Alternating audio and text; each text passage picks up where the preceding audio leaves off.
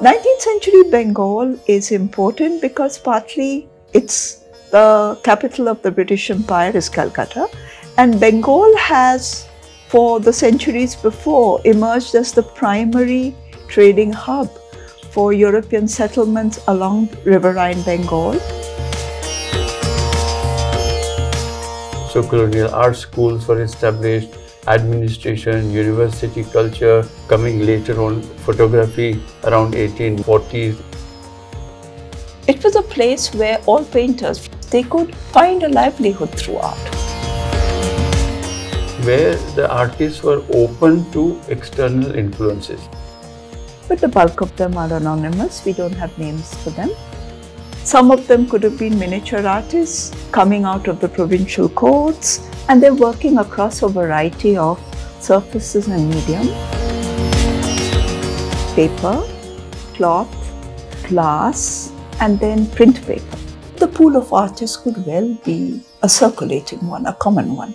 The main dating of Kalighat painting is from, let us say, 1830s to 1930s.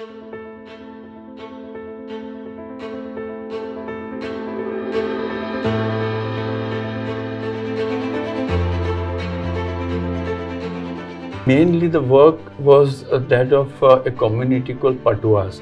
The word comes from pata, meaning a panel. They were itinerant picture showmen.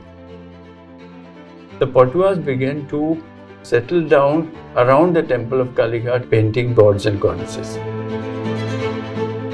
So these are street paintings. People used to come to these mandirs and take them away as mementos of their visit to this dham. Kalighat paintings were mainly collected by Europeans, missionaries and others who came. What is delightful about Kalighat painting is that, the strokes that they did, the line was surging towards its destination.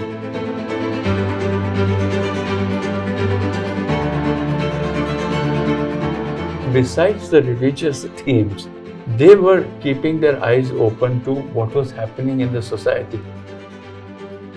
Sexual liberties, adultery, a certain effeminacy, a certain profligacy of lifestyles, and where painters are trying to find a foothold in a world that is very rapidly transforming. Unlike the mass-produced Kalighat painting and prints, these oil paintings are probably done for specific commissions.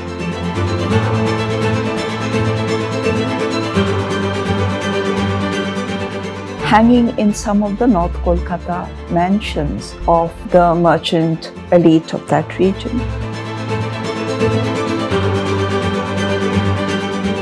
Sometimes you have stage curtains appearing in these paintings, so they're directly taken from popular theatre. You often have a Vrindavan-like backdrop being brought in for a Radha Krishna theme. You have a Darbar backdrop being brought in for a disrobing of Draupadi. And you have a photo studio-like backdrop being brought in for Shiva's and Parvati's holy family.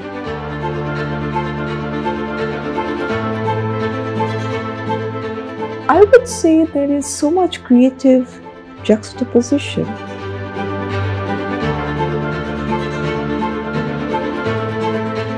They never really drew a shape like a woman was. Faces were always accentuated. There you have nice large faces, big eyes, aquiline noses, and large jhumkas and balis, all worn at the same time. There's a nice gold selvage to the chunnis. The ghagras obviously are very large, which they always used to be. The midriff appears. There is no attempt at modesty here. So the 19th century, late 18th, 19th, is a time when across regions you have painters adapting to new medium like glass.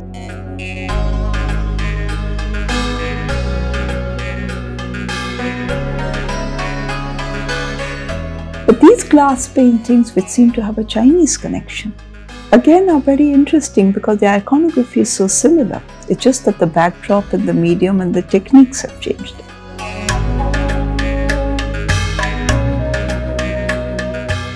But what happened was that the print revolution brought images be available cheaply in the market. Displaced the demand for that these artists would have catered to. My great regard for Bengal of that period and the particularly folk artists that they were watching and created such wonderful painting. For me, they were the first moderns